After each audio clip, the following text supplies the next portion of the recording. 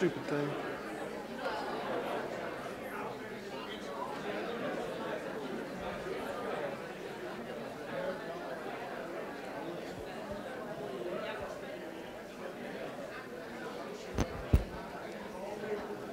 Well, good morning. Good morning.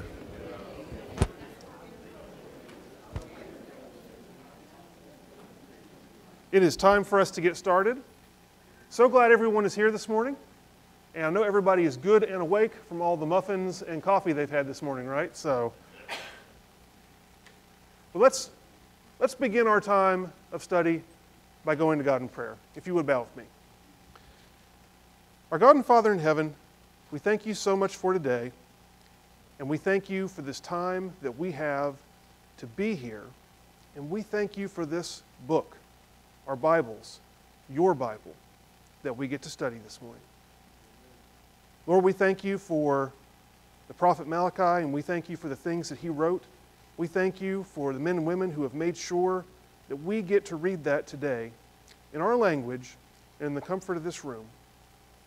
We ask you to help us to remember how blessed we are to have that privilege to read your word like we're about to this morning. And Lord, as we open the words of the prophet this morning, we pray for wisdom, we pray for discerning, and we pray for right judgment. We pray this in Jesus' name. Amen.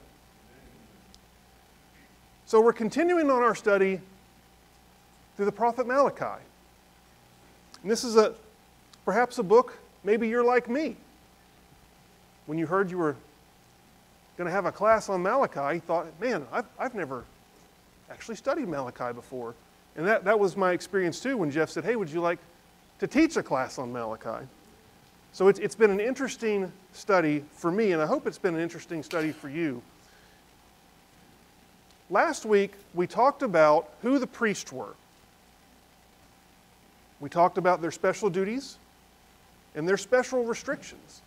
And the priests had lost this heritage of faithfulness that they had inherited, that was their birthright by their lineage as being a part of the tribe of Levi and the sons of Aaron. And they were bringing dishonor onto God by not following the law in the way that they were supposed to be, both worshiping and leading the people in worship. And God is unequivocal. He's very upset with them. He is not okay with what's going on. He wants them to remember who they're supposed to be. So before we get a little bit further into this week, I wanted to back up and talk about and remind ourselves about the context of what else is going on at the same time Malachi is being written. Malachi is a contemporary, or shortly thereafter, of Ezra and Nehemiah. At this point in time, the nation of Israel has been conquered by the Assyrians, then by the Babylonians, and then by the Persians. Each one of those conquering kingdoms had a different way that they came in and dealt with the people. But by and large, they haven't been in charge of their own destiny from a kingdom perspective for several hundred years. But they get to go back to Israel from Persia. And when they come back, they are rebuilding the temple. That's the story we read about in Ezra. And they are rebuilding the walls around the city. And that's the story we read about there in Nehemiah. But they are not being faithful in worship. They've been gone for hundreds of years, and they're very excited to get back. But very quickly after they get back, they find out, or rather, they demonstrate, that maybe things haven't changed. Maybe they haven't learned their lesson from all the suffering that they've gone through. And they're also not being faithful to their families. We see that in Ezra and Nehemiah, and we're going to talk about that in more detail today. But before we get to there, I want to talk about Moses' horns. This is a sculpture by Michelangelo. It sits in a basilica, the Basilica of St. Peter in Chains in Rome. And it's part of a tomb of one of the popes that commissioned this statue to be built when he was alive. And you see Moses has horns. That's not a mistake. It shows up a good bit, especially in late medieval art and in early Renaissance art. Where that comes from, there's a man named Jerome. And Jerome is the person who really takes and produces the first widely known, at least, Latin translation of the Old Testament and the New Testament. It's called the Vulgate. And this was used for many, many years in the Catholic Church and in the churches even up to really when the King James gets written in the 1600s. In the Hebrew, the way that you would say the word for radiant or shone or something of that nature is very similar to how you would say someone has horns. It's the difference in Q-A-R-A-N in terms of how we would phonetically spell it in Hebrew. It's not quite the same. Versus Q-E-R-E-N. It's very, very similar. The breath marks are the only thing that changed, those vowel sounds that are little marks in the Hebrew. And Jerome just missed it. He messed it up. When he translated this is about 400 AD. Wycliffe, in the 1400s in England, accepts it and puts it in his English translation of the Bible that he makes. So it's around for over 1,000 years, this mistranslation is. And it ends up being kind of a humorous thing that we can see Moses having horns in there. So what I want to say is that with this, translators are human. Translators are not divine. Translators are not inspired. Translators make mistakes. And the translation mistakes may go unmodified, unchallenged for 1,000 years. And this is a good example of it. It's a very visual example of it. And so what I want us to do as we open up this passage in Malachi is to take heed lest we fall. I love this quote from Mark Twain. It ain't what you don't know that gets you in trouble. It's what you know for sure that just ain't so.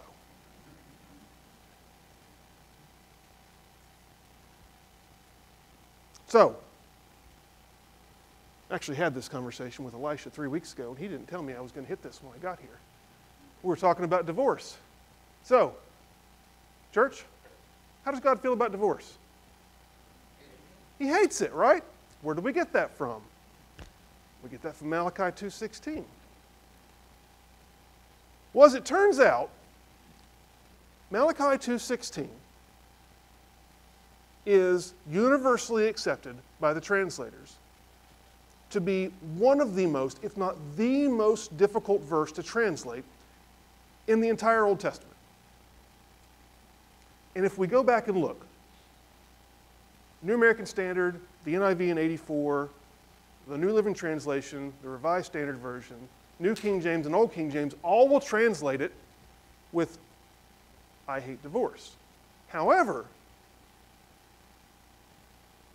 the ESV, the NIV 2011, and most ancient translations, including the Septuagint, seem to be pointing that hate somewhere different in a way that very much changes the message of this verse. So this can't really be that hard, right? I mean, why can't the translators just figure it out? So I wanted us to do an object lesson here real quick in English. Visiting relatives can be annoying. All right, so let's ask the question. Who is visiting?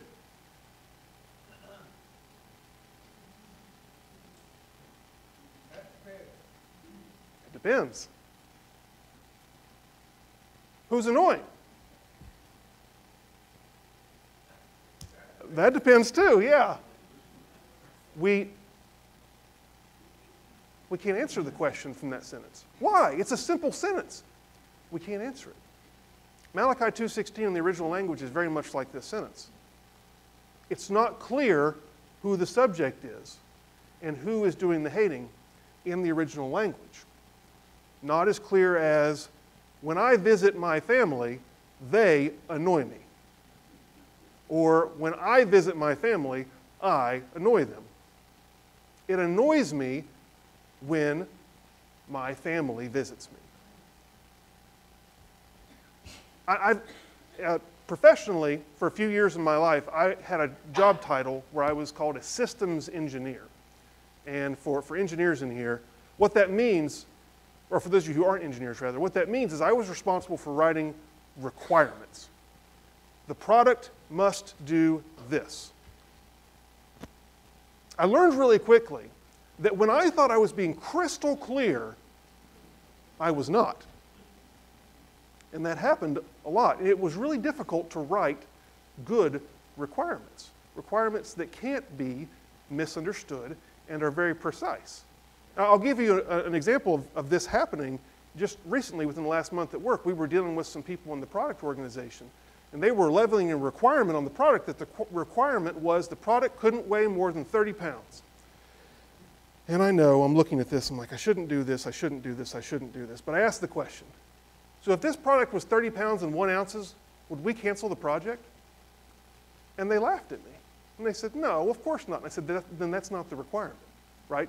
Because precise language that can't be misunderstood is difficult. And the context is also important. So what does the speaker want you to think? When we step back out and we have some context, that will help us understand. So if I just came back from a trip across the country to visit my family and I told you visiting relatives can be annoying, there's context. You would understand that I was annoyed that I had to take a trip. I wish they didn't live all the way across the country. Wish my kids were nicer in the car to each other on the way, whatever the case might be. But you have the context. But if I told you that this was in a Benjamin Franklin aphorism, you might say, well, he might mean this both ways. It could be that he's been purposefully, poetically ambiguous. I appreciate that when Bailey, he makes comments quite often reminding us that a lot of the Old Testament, when we read it, is poetical. And it can be taken that way, especially the prophets and the Psalms. What I have found, though, looking through commentaries and people who want to translate it with the ESV and the NIV, there seems to be a bias to soften the teaching here about divorce. When we read in some of the other English translations that I hate divorce, it's a very strong message. And there's a tendency to soft pedal it. Did the translators have that unconscious bias, or perhaps a conscious bias, trying to soften God's teaching on divorce? Not necessarily. But that's why I think the context is important here. And the reason why I wanted to bring this up and dive a little bit deep into the translation differences is because I know a lot of us have different translations and we use different translations. And when we study, we ought to use at least more than one if there's a passage that makes us question something. And so I wanted to make sure that if we do see this, we understand some of the context of where it comes from. But I think we can say this, that whichever way the correct translation is, or if God intends us to live in the ambiguity and understand that it really is both ways, divorce is not something God wants, and it does represent an injustice to the spouse. And this message has often, by God's people, not been received with enthusiasm. So we'll let God be his own interpreter here. Jesus says, whoever divorces his wife and marries another commits adultery against her. And if she divorces her husband and marries another, she commits adultery. And then in Matthew, along the same lines, he says, he who created them from the beginning made them male and female, and said, therefore a man shall leave his father and his mother and hold fast to his wife, and the two shall become one flesh. So they are no longer two, but one flesh. What therefore God has joined together, let not man separate. Because of your hardness of heart, Moses allowed you to divorce your wives, but from the beginning it was not so. The disciples said to him, if such is the case of a man with his wife, it is better not to marry. But he said to them, not everyone can receive this saying, but only those to whom it is given. For there are eunuchs who have been so from birth, and there are eunuchs who have been made eunuchs by men, and there are eunuchs who have made themselves eunuchs for the sake of the kingdom. This is a message we need to teach our children. Marriage is serious. Divorce is a terrible thing, only to be used as terrible medicine for a terrible situation. And God doesn't guarantee you a healthy romantic relationship as part of your covenant relationship with Him and His Son. It's not guaranteed. You might only be attracted to people that you can't have a romantic relationship with. Whether that be something that would be homosexuality, whether that would be someone who is in another marriage, whether that be someone who isn't married but doesn't want to marry you. We aren't guaranteed that. And that's okay. And Jesus says we might be called to that life, and some people will be for the kingdom, for the sake of the kingdom. How did I do, Elisha? Did we cover that okay? Yes, Adam. When I think about divorce in the context of Malachi, it draws me to Haggai. Because God is speaking to Haggai about his people because it's a heart problem. It's heart, it's all, marriage is all about the heart. They thought more of themselves than they did of God. In building their home, and repairing the temple, it was all about themselves. In marriage, you look at the same way. The man thinks more about himself than he does the relationship that God has established for him. And so it's a heart thing. No matter what you look at, it's all heart. There is a selfishness that these Jewish men are exhibiting. God is rejecting. Absolutely. So let's turn over to our passage for this morning. Malachi 2. And let's read verses 10 through 16. We're going to read the whole passage all at once. And we'll step back and ask ourselves some questions and have some discussion about what Malachi wants the Jews to know and what God wants us to know. So Malachi chapter 2, verses 10. If you're curious, I'm going to be reading out of the 1984 NIV, is what I have. Have we not all one Father? Did not one God create us? Why do we profane the covenant of our fathers by breaking faith with one another? Judah has broken faith. A detestable thing has been committed in Israel and in Jerusalem. Judah has desecrated the sanctuary the Lord loves by marrying the daughter of a foreign god. As for the man who does this, whoever he may be, may the Lord cut him off from the tents of Jacob, even though he brings offerings to the Lord Almighty. Another thing you do, you flood the Lord's altar with tears. You weep and wail because he no longer pays attention to your offerings or accepts them with pleasure from your hands. You ask why? It is because the Lord is acting as the witness between you and the wife of your youth, because you have broken faith with her, though she is your partner, the wife of your marriage covenant. Has not the Lord made them one in flesh and spirit? They are his. And why one? Because he was seeking godly offspring. So guard yourself in your spirit, and do not break faith with the wife of your youth.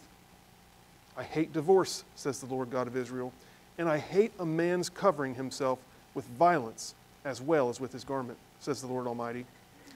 So guard yourself in your spirit and do not break faith.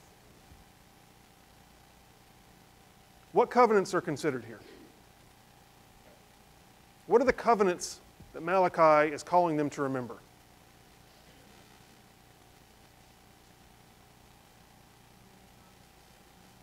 Okay? So he's calling them to remember the law itself, right? He's calling them to remember, well, the very core of their religious experience. Absolutely. What else? Okay. That's a three-way thing there.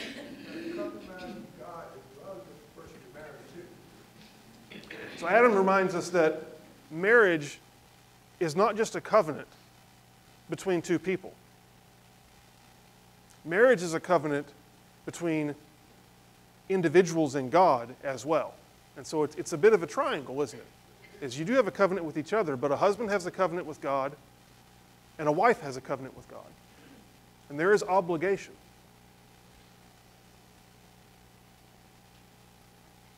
What else? What other covenants are here? Works of the flesh. So they are very much concerned with something that's not spiritual here. There's no spiritual reason for them to be destroying their marriages.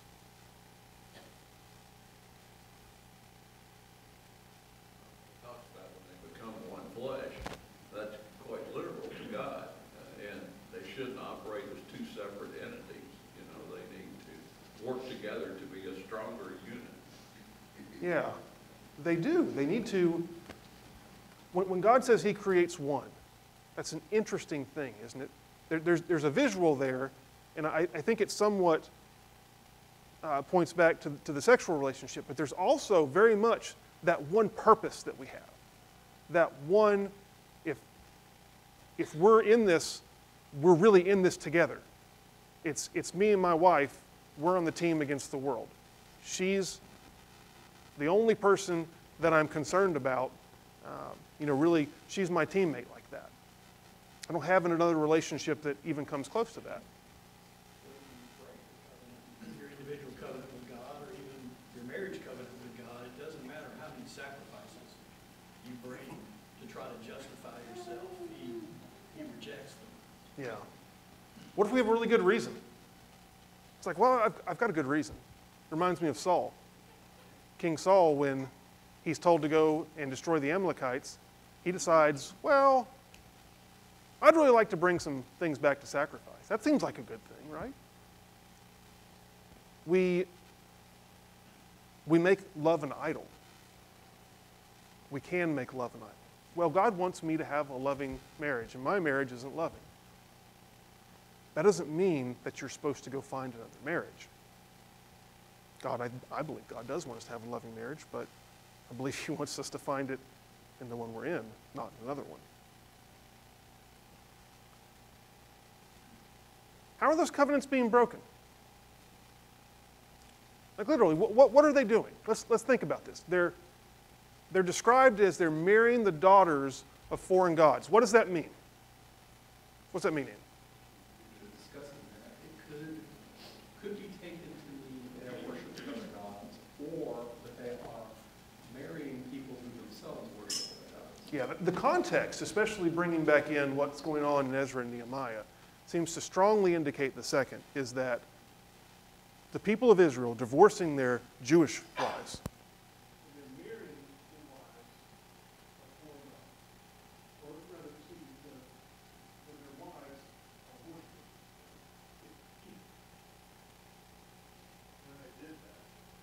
That wasn't just they got up one morning and decided, hey, I'm going to go off of this strange God's daughter. This has been going on a long time. So to break the covenant with God, there's consequences. And this, like I said, this has been going on a long time. These things, as the history of Israel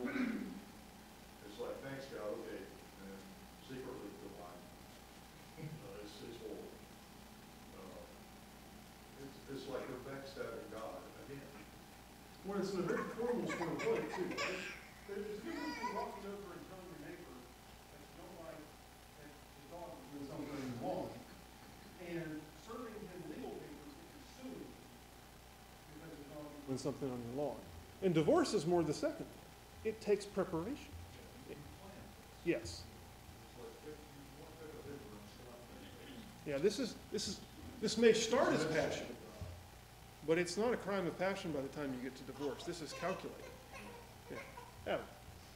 When you bow down and bend the knee to something that God has created, then you're taking honor from God and glory and giving it to something that don't deserve it. Mm. And in this context, to prostrate oneself, God hates that. I created all those things that you're bowing down to. You're diminishing me in your sight. I've been diminished. And then you come into my temple and want me to bless you? That's an adulterous affair there. Yeah, while living in open rebellion. Yes.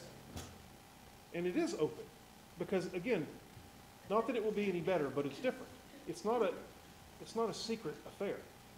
This is a legal matter that must be handled before the community. This is public. It's very public. In a way, it's somewhat analogous to what Paul deals with the Corinthian church, where this man is just parading around with his father's wife. He's public about it. He's not ashamed. That's a big part of the reason that Paul, I think, is so, if you will, strong with his reaction about what the Corinthians need to do with that man. They're supposed to cut him off, don't even eat with him, because he's acting like everything's okay, and it's clearly not. And that's the same thing the Jews are doing here as well. So let's ask ourselves this question. Why are these men doing this? Why are they doing this? This isn't a secret affair. It's not purely passion. Why would they be doing this? What do you think, Jack? Well, one of the reasons it started happening is because when God told them to go into Canaan, the land of Canaan, and destroy all of these nations, they didn't destroy all of those nations. And they started marrying the people that they left alive and worshiping their gods. I think there's a lesson for us there in that God's plans don't always make sense to us at the moment. How many of us have ever looked back at something our parents told us and like, yeah, I really should have listened to them because now I understand what they were saying? It's the same kind of thing. God had a plan, and they didn't execute on it, and they suffer for it to the time of Malachi. Yeah. When That reminds me of something I've thought of a lot. You know, it boils down to selfishness, and what we all will tend to do is begin a sentence with the two words, I think. I think. Because we're taking God out of the equation and doing it ourselves, doing it our way. And I think that's what happened there, like with not destroying all the nations. Somebody said, I think we should leave some of these nations alone. And there you go. it's Saul again, it's, I think this will be a good idea to bring these sacrifices back. I think this will be a good idea. God would be happy with this, I think. When Jesus speaks, he often says, have you not read? Or it is written. That is a very different way to begin. And he can speak however he wants to, with authority. We would do well to follow that pattern. Now, it may be hard to avoid, so this is written, and I think this is what it means. But that's different than saying, I think this, without the basis of it being written. Yeah? I feel like what you said about authority is important. Like, what they did by not destroying those nations was because of weak leadership. Because God said, okay, you want a leader, we'll give you an inferior one, basically. One that looks nice and is tall and everything, but is not really strong. And now they've made it, and because that leader couldn't control the entire nation, you can see the choices that his individual people made were not ones that aligned with God's interests or their own interests. So in this, he's saying, all right, I'm not going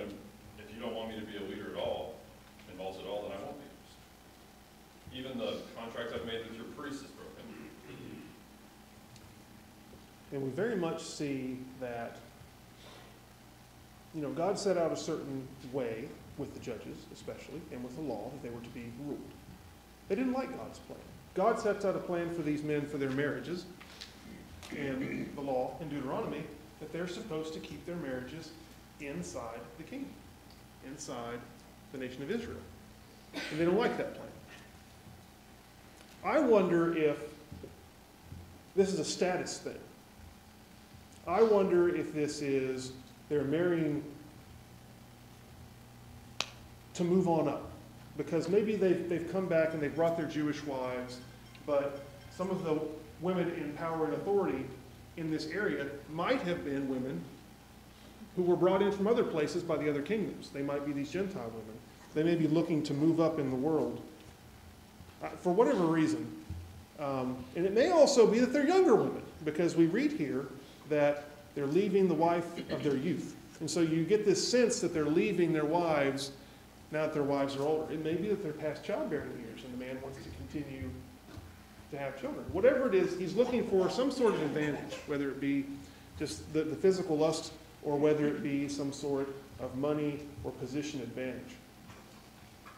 It is unjust what these men are doing to their wives. Yeah, Keith. Well, that or all the above. This is written to the priests. That's true. Now, he does pivot back a little bit. And he's pointing, so he's been talking to the priest, but now he seems to be talking more broadly. But who do you think is involved in granting divorces? That's a good point. Yeah. Who's The priests are. in charge? Who divvies out the justice or, in that case, a lot of the injuries? Yes. And so again, the priests are involved. They might be the perpetrators, but they're also, once again, they're probably involved in the paperwork, if you will, going along with this. And they could put a stop to it. All right, so we've talked some about this. What are the consequences of the broken covenants? You see the broken families, but you also see that their worship, their sacrifice, they're living in open defiance. God says, don't come over here and cry and boo-hoo to me. You're weeping. I'm not listening to you because you're not seriously taking your covenants to each other. Yes, Mr. Bill. They had guilt causing the weeping. They knew it was wrong. They did it anyway. And now they have the consequences of living with that. And people today even have guilt of the consequences of doing the same thing. Yeah. So that very much is that there are these consequences that are following them. You can imagine at the time of Ezra and Malachi and Nehemiah here, these men have been in these marriages. There may be children now from both families. What are you going to do? There's no clean solution. Maybe there's a holy solution, but there's not a clean solution. Yeah, Tom? If you're trying to solve the problem incorrectly, you're trying to solve it by giving sacrifices to God, to pay homage or pay for whatever they've done. In other words, I'm doing this because I did this, because I don't want to change. I like this. Yeah. I want to continue to do this. And God's rejecting them, rejecting that sacrifice. You have to change. You have to go back to your, he says, to your wife or your youth. You keep reminding me of Saul and Samuel. You know, Samuel says, does the Lord delight in sacrifice? No. He wants you to obey the voice of the Lord. Sometimes obedience means you might have to roll something back. You might have to change the way that you think about something or the way you've structured your life. That is possible. Yes, Adam? Remember in Ezra, when the people came out of battle, Persia, going back to the promised land, many of the Levites, the priests, had married foreign women and had mixed children. And so there's the idolatry right among the priesthood of God, right there among the Levites. This is the same time period. So nothing's changed.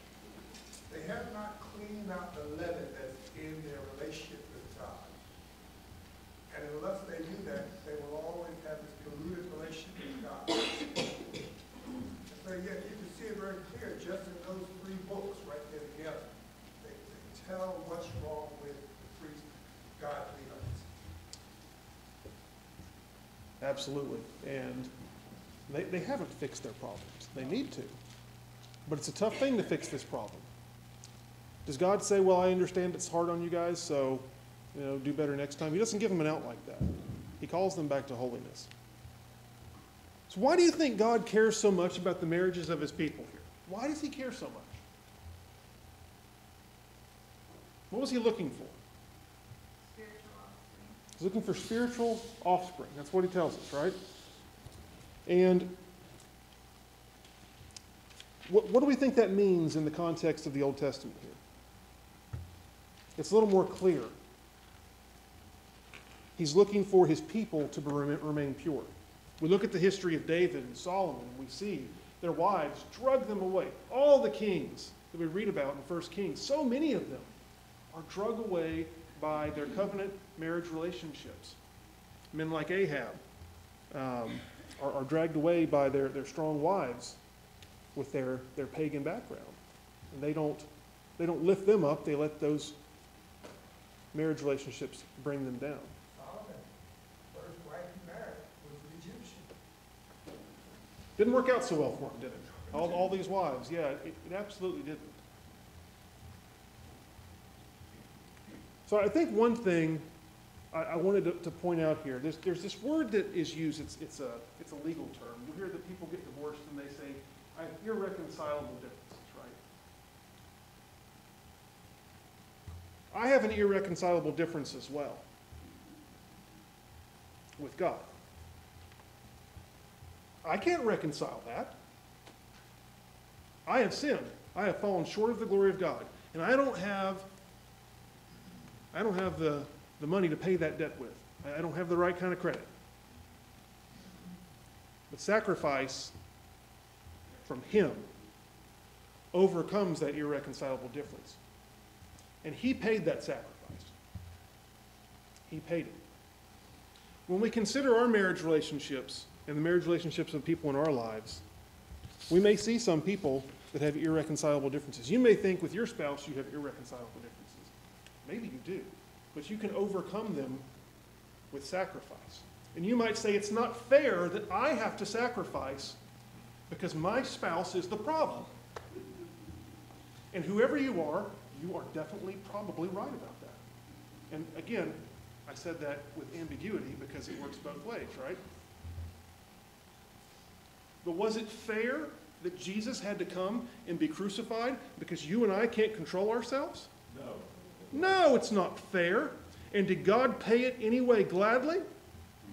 He did. Because we, as his children, we as his church, are in a covenant relationship. These men here, they weren't willing to make whatever sacrifice they needed to keep their families together. Yes, Sarah. I think part of it, whether it's, pride or ego or however you want to put it, is that each side of these relationships had either one, there was an imbalance in voice because, if you think about it culturally, marriages weren't arranged between the two partners. They were arranged by the parents. Mm-hmm. So love in marriage was supposed to grow from the marriage onward. It was not necessary beforehand. So we're coming at this from a purely modern, purely Western culture mindset. But the fact is that, for us, we start out in love with each other, and people so easily fall out of love because they don't put the time, the sacrifice, the effort into cultivating the love that they start out with. The marriage first, love afterwards, generally speaking, gave those opportunities, but here we're seeing that they also were not taking the opportunities to cultivate those relationships and make it grow from something that started out, whether they were willing for it or not, mm-hmm. to something that could have been supporting and mutually beneficial. Yes. So that kind of leads into what I wanted to finish up with here. What should men and women who are married be doing, both then and now? What should we be doing? They should be serving first and foremost. And if these men were focused on their covenant relationship with God, they wouldn't have had the question about breaking their covenant relationship with their wives. That is their most important relationship, and that is their most important covenant, is with God. And because they're breaking one, they're breaking the other. And the two are linked. The two are linked. When Jesus asked, or is asked, what the greatest commandments are, he says, love the Lord your God with all your heart and all your soul and all your strength and all your mind. And the second is this, love your neighbor as yourself. So which one of those can you do? Can you just do the first one and, well, that's the most important one, I won't worry about the other one? No, it doesn't work. It's like the whole discussion about faith and works. Yes, you're saved by faith, but a faith that saves is an alive faith. It's a working faith. They go together. And if you love God, you will love your neighbor. And if you love God, you will love your spouse if you have one.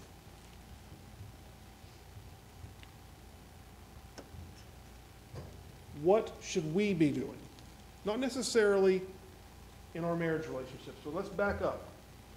As the kingdom of God, as God's children, what should we be doing in light of this passage in Malachi? What does he say he's going to do with these people who are breaking faith in their marriage covenants? He's going to cut them off. Do we have a responsibility for that?